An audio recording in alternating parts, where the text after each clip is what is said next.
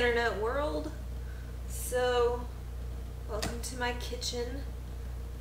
I'll be drunk kitchening it up in a bag because I'm poor, but I still want to entertain you guys.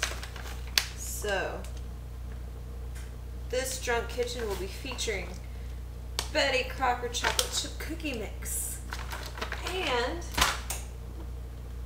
barefoot merlot.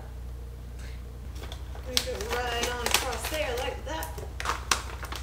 Dump all this chocolate goodness in this bowl. I might have pre-gamed for this a little bit. Okay, we will stir in half a cup of butter. I don't think this is even gonna fit. Doesn't fit. Math lesson for the day. A quarter and a quarter make a half. So get a quarter teaspoon, cup measuring thing. And what do you know? It fits in there. Like it was meant to be. And once you get all the butter out of the first fourth a cup, you get to reward yourself with some wine. Betty Crocker must be run by Paula Deen. We're gonna crack an egg over in there. Da, da, da. So now we mix it all together. There's no way that all of this is gonna get wet. I don't know what to do. I don't know what happened if I put wine in here. There we go, now your alcoholic cookies. You can stab your cookie dough if you want. That looks about, yeah, that looks good. Looks good to me. Got this shit. I feel like by this point I should be on at least a second glass. I already licked the spoon and it was very sexual, so I'm sorry you missed it. Anyway, now we're gonna drop these bad boys on the pan. Baba booey. And another giant cookie. This can be the grandmommy cookie. And it can go, actually I'm gonna move you down here next to the granddaddy cookie so that if y'all end up touching it, it'll be like you're having sex. Voila! All the cookies on the cookie sheet. And then you save the rest of the cookie dough for a day when you're feeling really shitty about yourself. And you just sit there and eat it and you wallow and yeah. Eat a little bit of this because I'm a girl and there's cookie dough in front of me, so naturally I'm gonna, you know, do that. And since there's still 6 minutes left on the timer, we're gonna put some pizza bites in. Huzzah!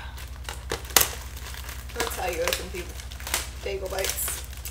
Huzzah and a stab. And then some more wine.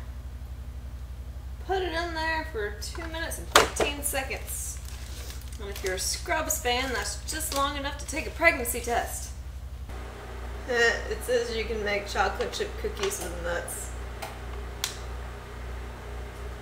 Those are like balls. Bet you didn't know cookies turned into pizza bites. They don't. I don't really know. I'm just spouting shit out right now. So now, I'm gonna put them on a plate. This nice fancy plate. Why couldn't I have greased this pan? This would have been so much easier.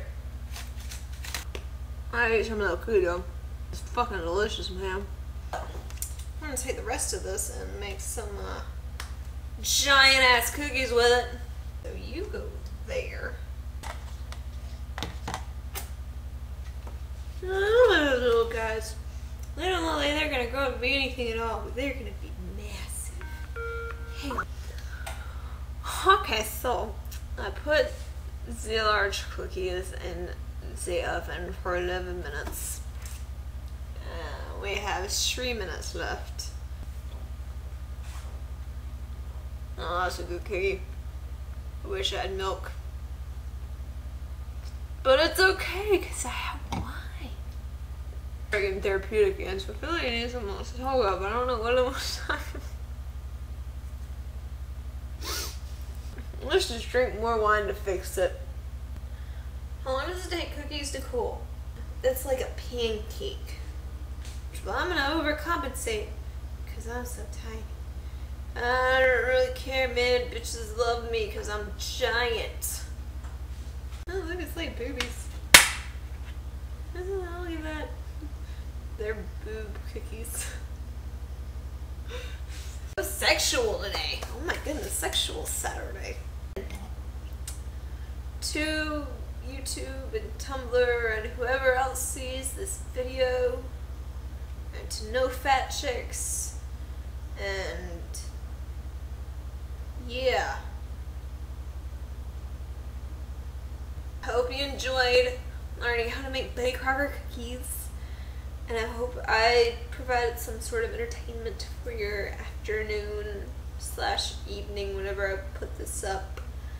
And yeah, I had fun, so I hope you did too.